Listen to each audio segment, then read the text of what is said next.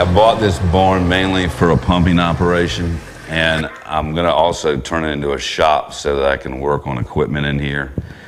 As you can see, it's a 7.5 horsepower pump to service a 40-acre farm. It's controlled by an irrigation controller.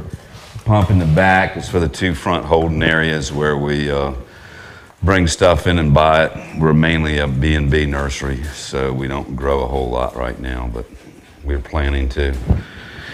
And this area over here will be where we'll keep all our tools for the shop and work on our equipment as needed. And we bought the building because it's not going anywhere.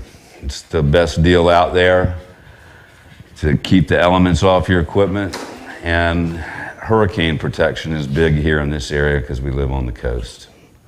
And it's a good building for that. And we have one up front that we use also. We started with, and this is what we're going to stick with.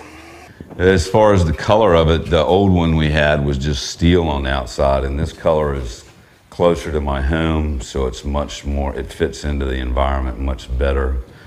Skylights are nice because you don't need to run the lights in the day. If you're in here on a rain day, most days you can still see pretty good if you have some natural light.